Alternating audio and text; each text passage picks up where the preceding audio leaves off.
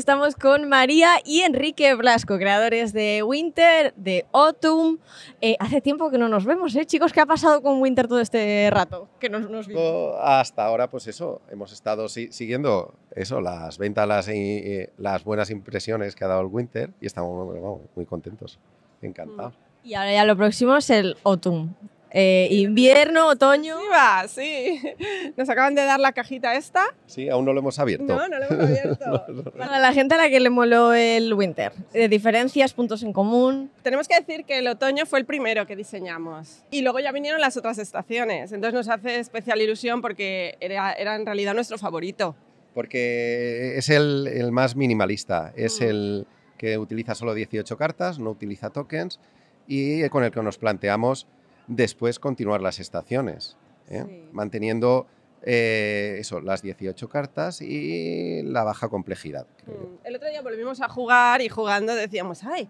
Ahora nos acordamos de la sensación esta de ¿por qué era bueno este juego? Está muy chulo. Efectivamente. Que parece una tontería, 18 cartas, pero oye, tiene su aquel. Es también para 2 jugadores y tiene modos de solitario. Sí, hemos incluido 2 o 3 modos solitarios, que están muy bien, que dan un poco de juego. Y una pregunta que igual no es cosa vuestra, igual es cosa nuestra, yo no me he enterado. ¿Por qué salió primero Winter y después Autumn? Pues la verdad es que no lo sé. Pues, ¿Tú lo sabes? Yo creo que dio la casualidad que en ese momento quisimos centrarnos en el Winter. Estábamos promocionando más nosotros Winter como prototipo y entonces contactó con nosotros Devir por el Winter. Y ya, sí, nos preguntó por el resto de estaciones, pero como todo empezó por el Winter, pues primero se quedó el Winter. Y como estáis hablando del resto de estaciones, primavera, verano, ¿se vienen? Se vendrán. Ya veremos, sí, después del otoño. En principio comparten lo de las 18 cartas y bueno, alguna sorpresa más, quizá.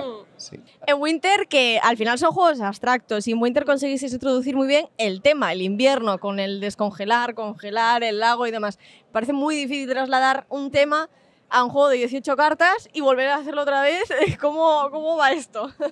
Pues en realidad sí, pero era uno de los retos que nos planteamos, ¿no? Conseguir ese tema, conseguir esa sensación, en este caso de otoño, que caen las hojas, que vas caminando, haciendo un paseo, construyendo. Y es lo que de alguna manera nos ayuda después a ajustar las mecánicas. Va primero el tema y luego la mecánica.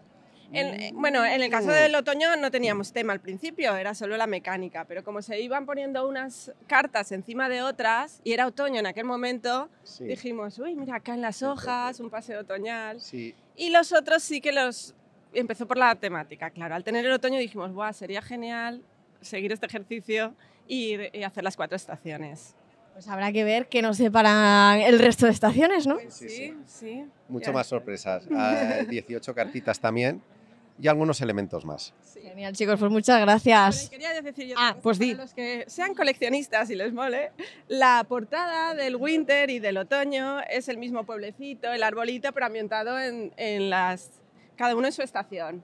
Entonces molará mucho si tienes el Winter, que no lo tengo yo aquí ahora, y el otoño, porque tienen el mismo paisaje.